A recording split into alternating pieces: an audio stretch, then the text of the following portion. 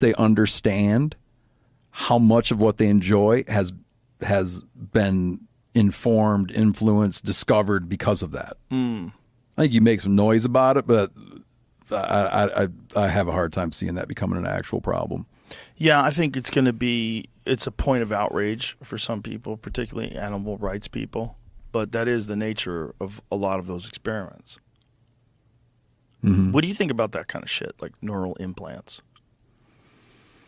You ever thought about it? You ever looked into it? No. I mean, I might have read some things about it, but no, I don't have an opinion about it because I don't understand. I'd have to have a question put to me, I guess, but I don't understand it enough to have an opinion about it.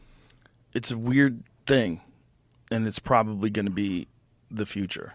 It's probably going to inevitably, whether it's 50 years from now or 5 years from now, they're going to be doing that.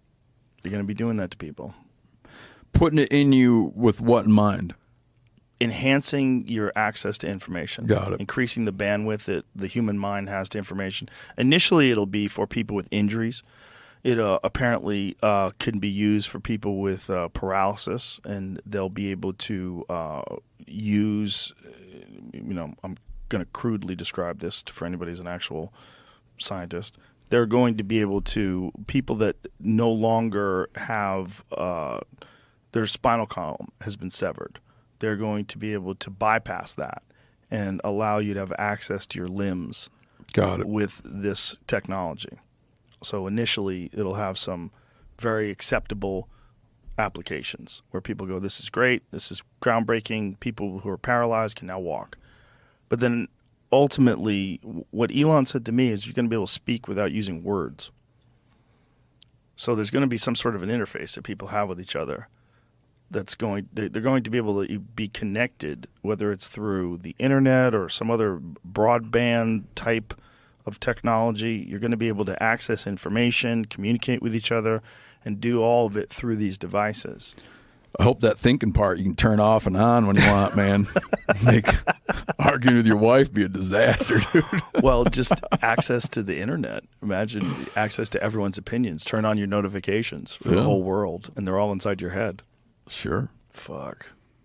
So no, I don't like the sounds of that. No. But the disease stuff, for Yes, sure. sure. Who's going to sure. argue against it? That puts you in a weird. That puts you always in a moral bind. Would be, you kind of get into like, well, AI makes me very uneasy. However, when put to use for national security, or right. No, they want to put an implant in your brain. Okay, but what about allowing this child who's never walked, this child who's never seen to see? Oh yeah, well in that case. Yeah. But, one of the things that you do is you interface with the natural world in a way that most human beings don't. You're constantly in the wilderness. You're constantly among wild animals in these wild places. And you have a very different view of society and a very different view of just life than most people do, I think, because of that. Yeah, I think that stuff. I definitely think it informs it. Yeah, yeah. I've tried to capture this in various ways too, but I think of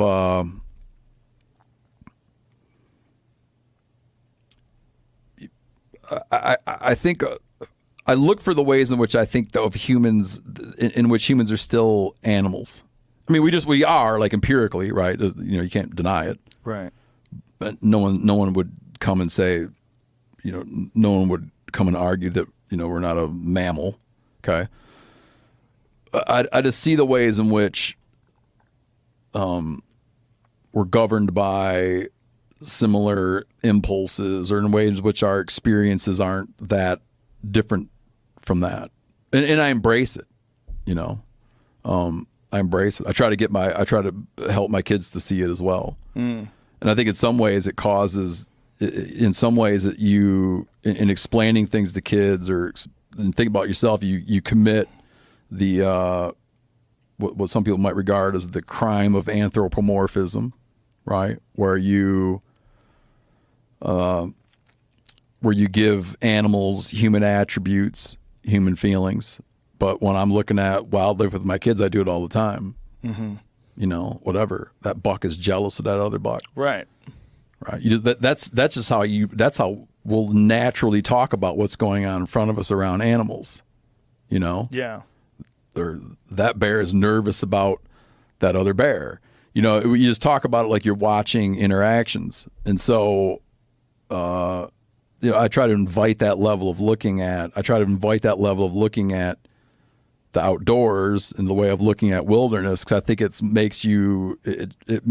helps you be more connected to it. Gives you a reference. Yeah, it helps you be more connected to it. I watched a video today of a wild goat that was breeding with what do you call a female wild goat? Nanny? Yeah. Billies and nannies. Yeah. And then billies and nannies. The wild goat was breeding with this female wild goat, and right next to him, like 20 feet away, was another wild goat breeding with another female goat. And this guy dismounts, runs over, and knocks that goat over. Just charges in the middle of sex and just blasts this other goat and knocks him down. Sure. It's like, no. I'm the only one who gets to fuck. So there's some kind of jealousy going on with goats. I would love to watch that play out with my kids. That's one of the things I like about it too, is you can wind up God, you can talk about rich stuff. Yeah. You know, watching it. You can talk about rich stuff with kids, man. Watching animals, you know. Oh yeah, there's so much to talk about. I mean, that world is so fascinating. And, you know, for many people, you get a little taste of it from documentaries, maybe a little internet clip here or there, or, you know, you see animals at the zoo. You have very little exposure to what it's like to be around them in real life. You know, I didn't spend a lot. I mean, I fished when I was younger, but I didn't spend a lot of time in the wild, near wild animals. And I remember when you and I went on that first trip to Montana, the moment where I shot that buck, which was the first animal I've ever killed, and that moment where, like, I locked eyes on it, and we're in the wild, and you see this thing, and it was a totally unusual experience. I remember thinking, like, this is almost like bizarrely almost like psychedelic, because this world is so different than any other aspect of the world.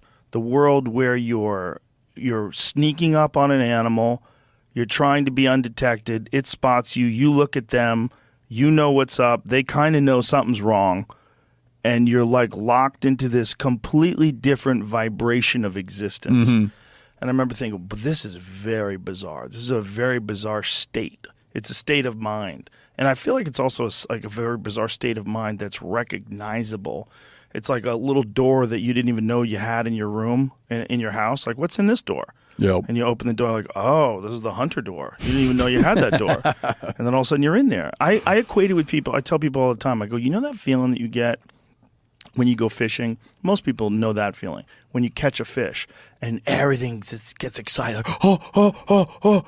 That is a feeling that's like deeply embedded in the human reward system. There's something that tells you this is a great thing, because now you are going to catch a fish, and that fish is going to feed your family. You're going to exist. You're going to live. You're going to thrive. Whereas if you didn't catch a fish, you didn't get anything. Yeah. It's an almost illogical lighting up of your system. Oh, it speaks to me in a big way. Everybody, to everyone. To kids it does. Yeah. You know, my youngest, I took her fishing when she was like 5 years old. She caught a 6-pound bass, fucking huge bass for her. And she's like holding this thing, like the look on her face, the excitement of it all. It's like it does something to people that is like deeply ingrained in us. You know, it just ignites this thing that's a part of you that you didn't know was there. I think as well you get in observing wildlife, being around wildlife, trying to get up on it and kill it at times, man, you get invited into just a different pacing. Yeah. We have a youth deer season, so I was hunting youth deer season with my kids this year. And we watched a deer, he was quite a ways off, but he had climbed up into view and was standing on this little ridge. And something caught it. He was going away from us, probably 600-700 yards away. And he climbed up this ridge, and something caught his attention on the other side of the ridge. And he locked up mean, locked up, standing there. Not like he didn't get into a position where he decided he was comfortable. He just froze his step because something caught his attention. And that deer didn't move. I mean, didn't move a foot for 22 minutes. Wow. It didn't move its head. It didn't move its feet. It stood exactly dead still for 22 minutes. You think it was like a mountain lion or something? I have no idea. It was too far away. He just knew something was that caught his eye and held that position without settling in. And then at 22 minutes, it looked left. I'm not kidding you. When it got dark and we left, that deer was still standing there, but he looked left. He broke his gaze. And you're like, and then to be tangled up in that, it's like, wow, man, just the level of perception and concentration and focus and the way that time, it's so hard to understand how time moves. You can't understand how time moves for stuff. You know, you'll find in the wintertime, you'll find where a grouse will get snowed on. So it's already in its place, and then it snows a foot. And so you'll jump the grouse out of the snow. There's no tracks leading to where it was. It snowed on it. It stayed there, sometimes for days. And we'll have dozens of pellets, dozens of shit pellets underneath it. And then busts out of the snow and flies away. And it had been where it was sitting and got snowed on, covered in snow, waited there, shat I don't know how many times over how many days, and then flies out of there. Just the passage of time. The passage of time, you can't even begin to understand it. Imagine that existence where every minute of every day you're wondering if something's going to eat you. Yeah, I don't know. I'd love to get into it for a minute. I'd love to get into it for a minute. Which animal I'd would love you to like get understand, into? like if you could understand for a bull or buck or whatever, like how they feel, how they feel sexual desire. Like what does it feel like? Is it mostly is it mostly a competitive feeling? Do you know what I mean? Is it mostly competition? I don't think it's like I don't know. I don't think it's passion. You know? Right. What does it feel like? Well, it's definitely not how, it's not love. That's probably one of the weird things about human animals as opposed to other animals, is that our sex is intertwined with compassion and love. Yeah, for the vast majority of people, yes. Yeah. For the vast majority of people, yes. Whereas with them, it's a pure desire to spread the DNA. Mm-hmm. At all costs. Yeah, at all costs. Or mostly all costs. Yeah, it's got to be wild. No, I'd love no. Bulls in the rut, and especially when you consider that it only happens once a year. Yeah. That's got to be insane. Where this overwhelming urge all year round, they're not horny at all. Yeah. They don't even engage in any kind of sexual satisfaction at all. And then September rolls around and shit gets wild. Yeah. Got blue balls by then. But it's just strange how nature works, how it coincides with the seasons, so that the calves will be born in the spring, and it's so weird. Have you read Dan Florey's new book? No, I haven't heard about. I've heard about it rather, but I haven't read it. Wild New World. He contacted me the other day. I joked with him where when I was reading it, I want to make a annotated version where I have commentary, where I do all the footnotes.